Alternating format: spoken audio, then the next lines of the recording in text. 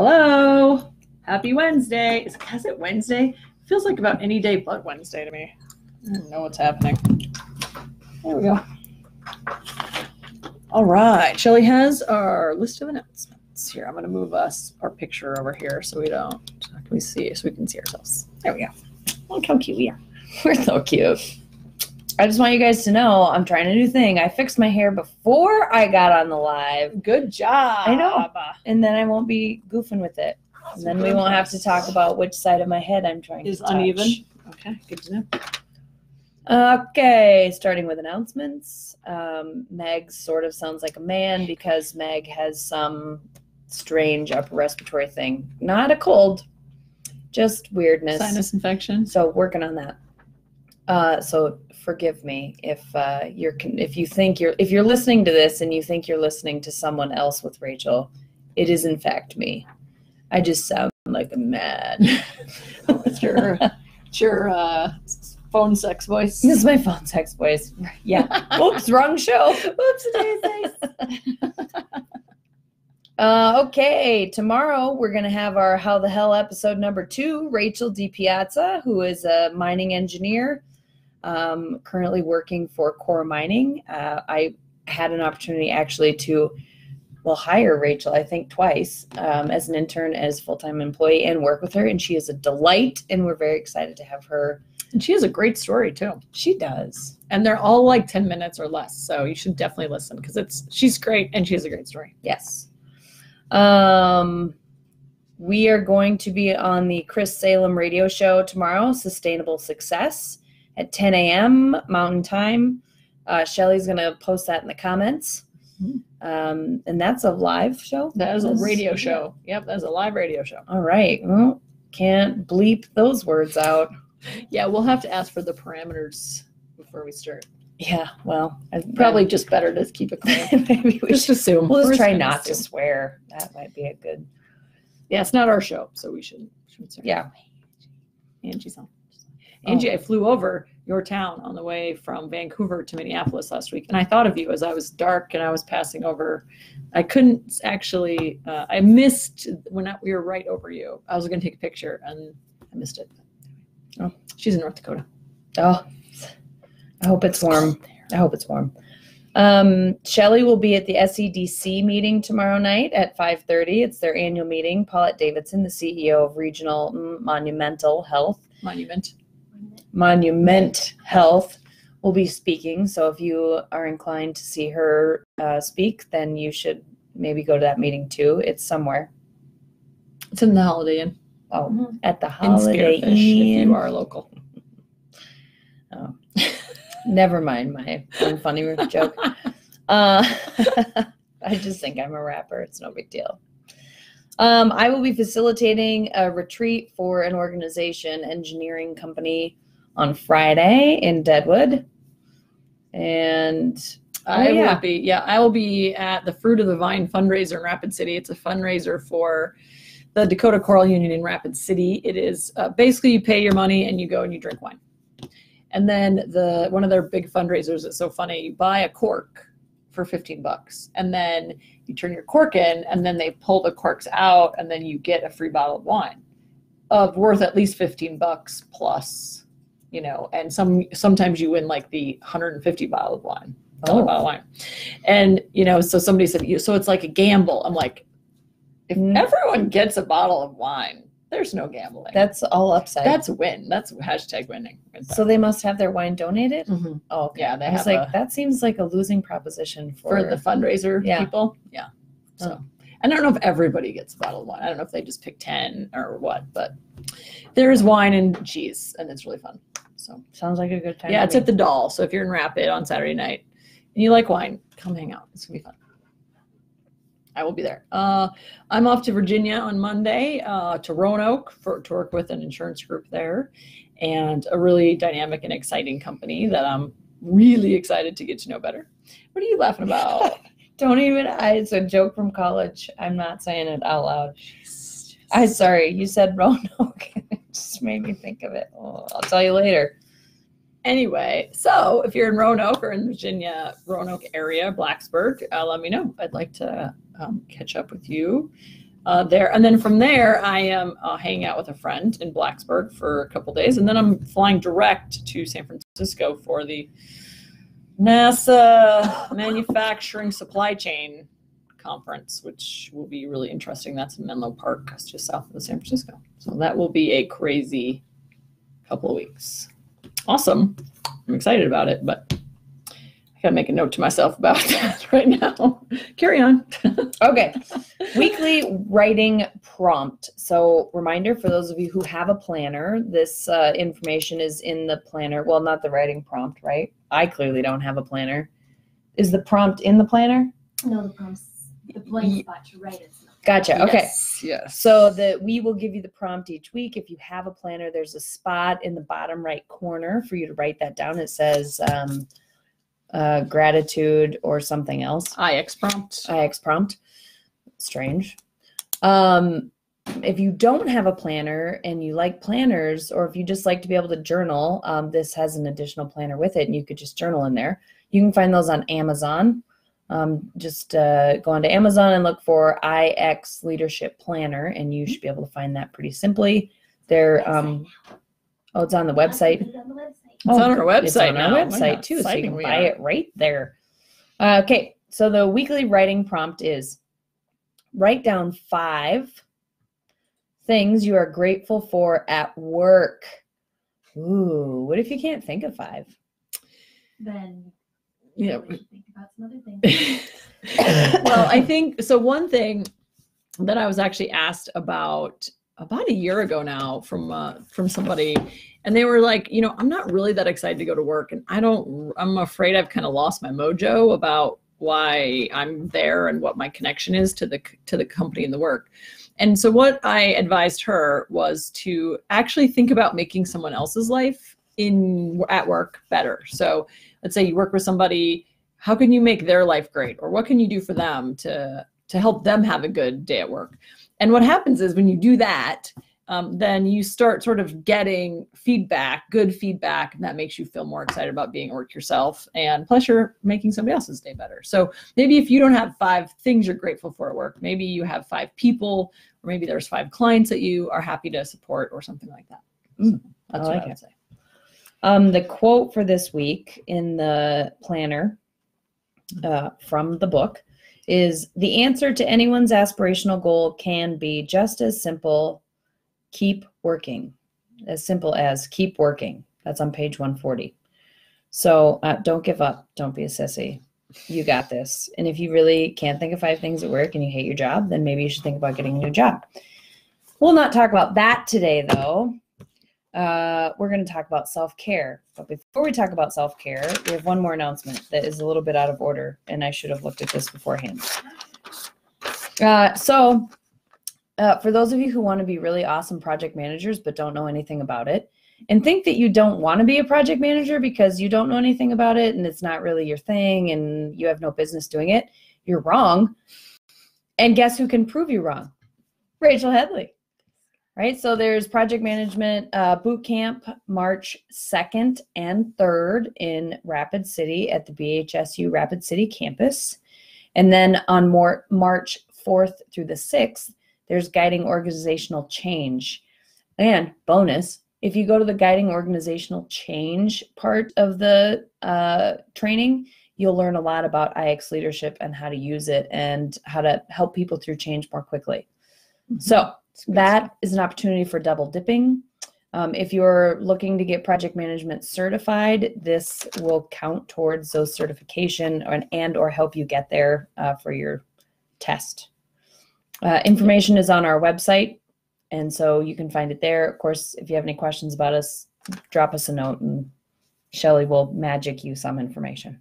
Yeah, on the website, there is a button right at the top of the page that's products, and it's in that products list. There's both classes are outlined there with some details, and you can pay online if you are at a corporation and you want them to pay for you to go and you need an invoice. That's the kind of stuff that Shelly can help you with. So, all right, awesome.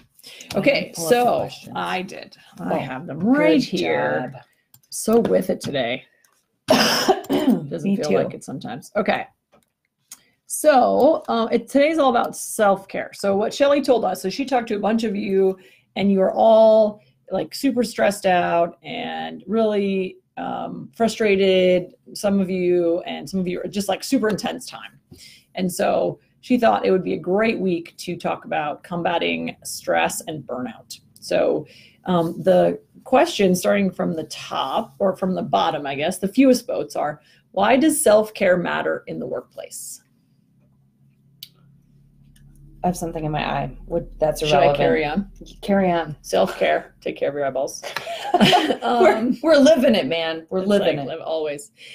So self-care matter in the workplace. Well, this is a really big deal because, of course, healthy employees are will be more productive, happier, represent you better, all the good things about being a healthy person. And of course, that includes our mental health.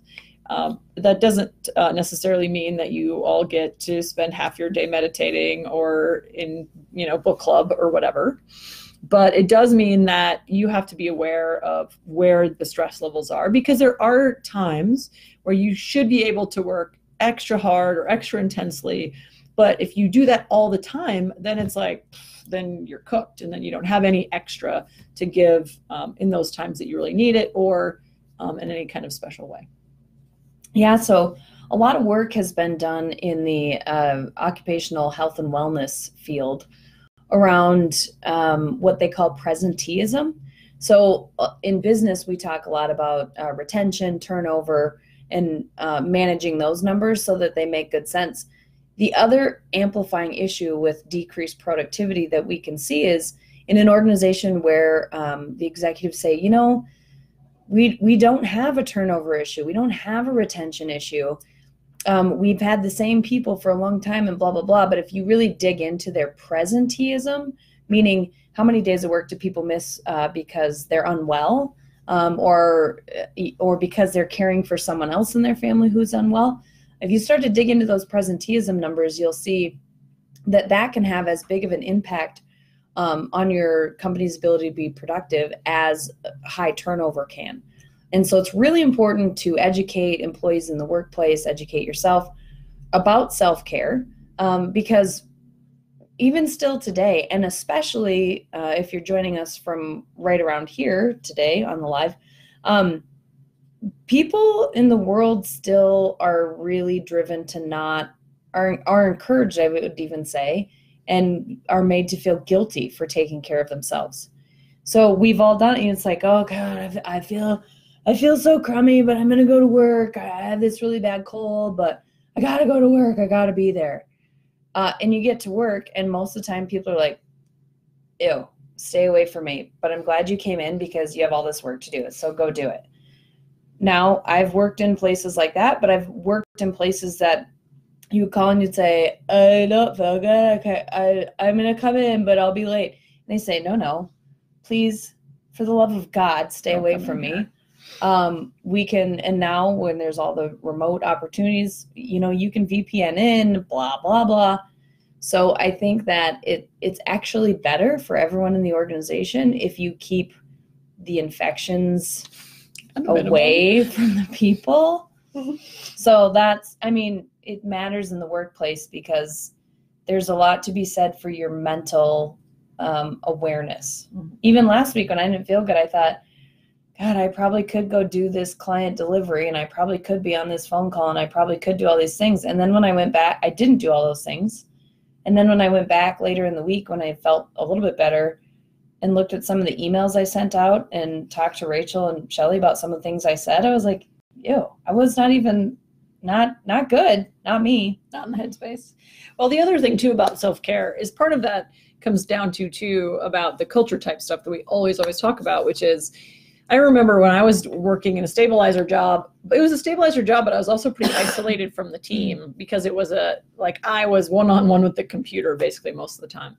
And I would walk over to a friend's office and we would talk every morning at 9 o'clock for 15 minutes. And that was just what I needed to feel connected and I needed some of that team. I didn't know that's what I was needing.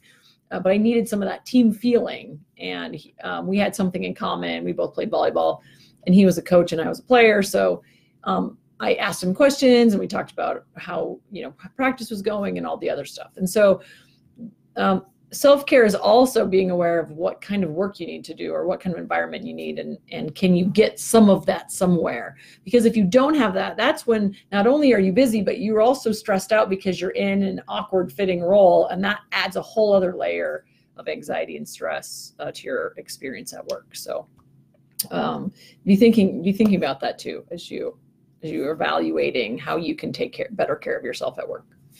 Okay, the second question is, what do Meg and Rachel do to practice self-care? Well, I actually was thinking on my way here, I need a work day, where I'm not meeting with human beings. None of them. Not even these two. Like, I need a day to get things done because it makes me feel super anxious and crazy and I couldn't list out 10 things that I know I need to get done. I just know I need to spend some quality time with myself and my computer without any distractions or meetings or anything, so I can talking, interacting. Yeah. And so I think that, I do lots of other things, right? I run, we work out 4 days a week. I hang out with my kids. We play board games. I like to hike, all that normal stuff. But I think it's really important to have a little conversation with yourself, to Rachel's point about, what does self-care look like at work? Because you can't, your culture type, you can't do the same things. You can't do the things that you don't love, that aren't your default all the time. So if you're self-driven and you're in a role where you're in meetings all of the time, it's okay to take a day where you don't do meetings all day long. Now, that might not be, practical. Maybe you're in a role where let's say you're a doctor. If you're a doctor, guess what? You're meeting with people all day long because that is your job. But then take a day off, or make sure you build in, a day that you write notes, or an afternoon or a morning, or whatever it looks like for you. So that's my work self-care, is to be very aware about what I need in my work life. And part of it is, as soon as we get off of this call, I'll say it now and then I want to say it later. Shelley, please book out a day on my calendar next week. Yeah, she's already on it. Where I don't have to be block it. I don't want to be anywhere. I want to be in my stinky sweatpants after I worked out all day long if I want to, working away furiously at my computer at my house. So that's one thing I do. I like it when you wear your stinky sweatpants at your house. Everybody appreciates that, except for Quillen. Right. Well, they're used to it. Yeah. My self-care around work for me is really, and honestly, it's about traveling. I love travel. I like the challenge of travel. I like the chaos of travel. I like it all. And I have had travel in my work life since I was one of my very first assignments right out of college was to fly to DC and go to the Library of Congress, which has a map library, and do some research. And so from the very beginning, when I was 20 or whatever it was, 21, I was traveling for work. And for me, if I am in the office too long and am doing the same routine things all the time, it's just too much routine for me. And that's one of the ways that I keep feeling creative and challenged. And the nice thing, that's one of the reasons why I love the fact that we work nationwide and into Canada right now, is that we get to go see new places, learn new things, meet new cultures, try different food, explore different cities. All of that stuff is I really, really love. And I make sure that that's part of the jobs that I get, because if I don't get that, I'm just not satisfied with what I need to do. So that's one way I do it. Day in, day out. I also, because I like the chaos and I like the change and new ideas and new things all the time, We are very open about, like I spent all day Saturday at an event. So then I took half the day off on Thursday and I got my hair done, or we booked nail appointments in the middle of the day or whatever. Like we're very lucky that we get to control our own schedule, but that also helps kind of break the day up. And that way I'm not always just stuck at my desk for the whole week with no variation. Because to Meg's point, we have a lot of work to do, but I also can't feel like I'm trapped in the office all the time, because otherwise I go a little nuts. So. One other thing that, and I learned this because I used to be a major offender of this rule, life rule, whatever. I learned this when I really started running a lot. Don't skip meals because it makes you cranky. It used to make me cranky. And now I just say, hey, listen, I can't talk to you. We were talking about something yesterday and Rachel and I kept talking around each other and I'm like, what is going on? And then I was like, oh, I am hungry and it's lunchtime. Like I should have figured that out for myself. Yeah. I figured it out for you. Anyway, so we kind of have a hard rule in our world, combined self-care. We do not try and talk about serious things at lunchtime or any other meal time. And if we do get down that road and it gets to run into somebody being hungry, then we say, like, doesn't matter who it is. Even if I say, Rachel, snack you're cranky, time. You need a snack. Or if she says, Meg, you're being a bitch, you need a snack. Doesn't matter who says it.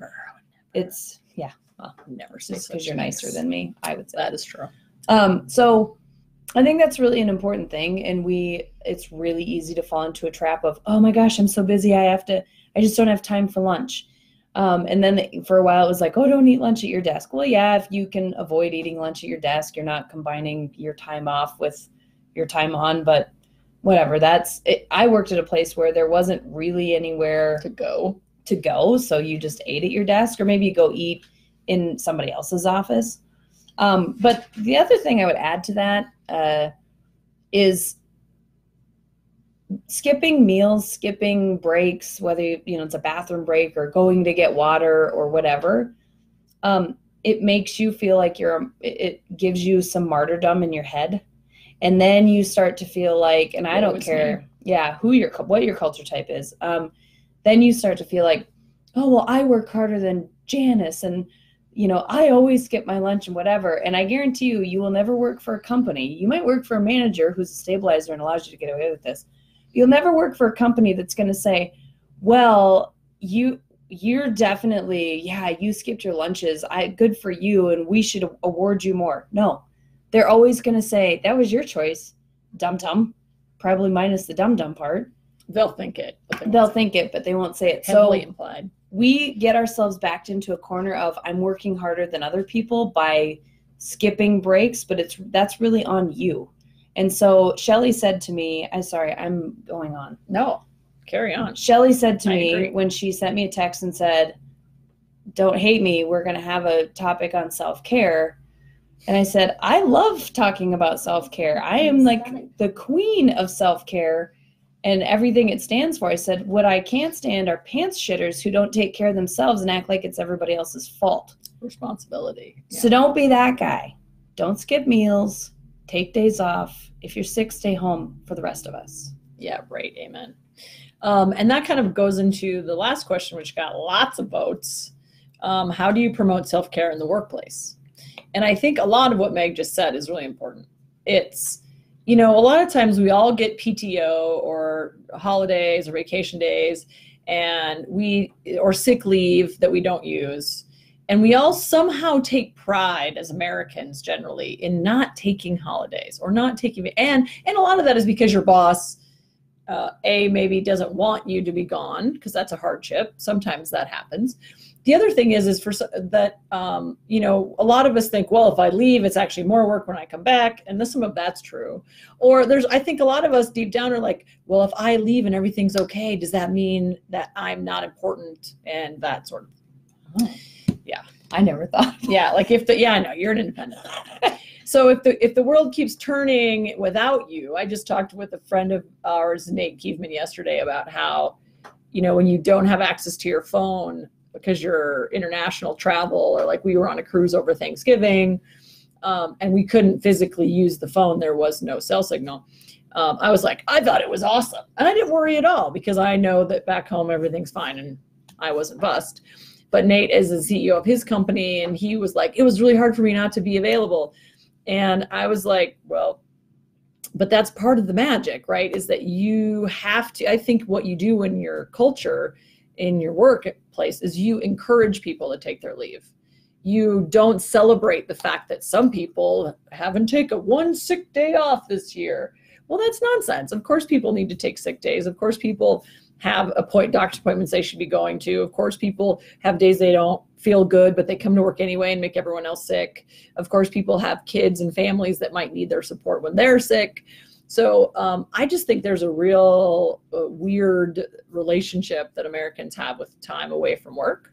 And I think we really need to encourage at our companies that is a thing, that take your lunch. And if you're taking your lunch at your desk, well, then watch a movie or do something besides working. If that's, like, really take those breaks and that time away so that you can actually perform when you're at your desk working or in a meeting or on travel or whatever it might be. Yeah. A few HR Meg checking in here, a few things you can do technically for your business.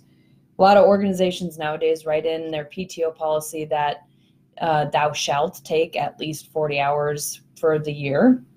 Like you can't carry it over kind of thing. Well, yeah, they'll take out the carryover rule, but they'll also say, like, every supervisor of people is required to make sure every one of their people takes at least a 40-day vacation. Now, some people say, "Oh, I don't have anywhere to go," or 40 hours of vacation. 40 hours of vacation, not a Jesus vacation. 40 days. 40 days would That be wasn't a vacation. awesome. I mean, that's like life goals, man. 40 Yeah. days vacation. 40 hours of vacation. Some people will fight you on it because they'll say, "Oh, I don't have anywhere to go." Or we did have, people who would say, "Listen, I don't have enough money to go on a vacation." And I would say, that is fine. You can just stay home or go for In your walks, stinky sleep pajamas. in, whatever you're going to do. So you can write it into your PTO policy that they have to take it. You can make it so you can't roll it over so that they can't keep dragging it on, which is a good accounting measure, PS, for you CFOs that are listening. And then what else? You can start a wellness program. It doesn't have to be something you spend a ton of money on. There are scads of websites out there that give you tips and tricks and how you can talk about wellness in the workplace. Yeah, you can do, my experience alone, you could do anything from paying your people's gym memberships. Yep. To actually providing on-site walking trail or whatever it might be. So there's just a huge range. And what about like mental health? Do a lot of companies have, what do you call it? EAP. Yeah. Employee Assistance Program. Yep. Employee Assistance Program. A lot of companies will have that. Most times your insurance will actually. Now, when you say your insurance. Yeah, your health or work. The companies or the individuals? Sorry. The company's insurance. If you are on your organization's insurance, a lot of health insurance programs have an EAP built into them, or some part. The company is insured to care for your mental health. It's all anonymous. There's no way ever, not even the HR person that processes the bill and sends it off to the accounting people.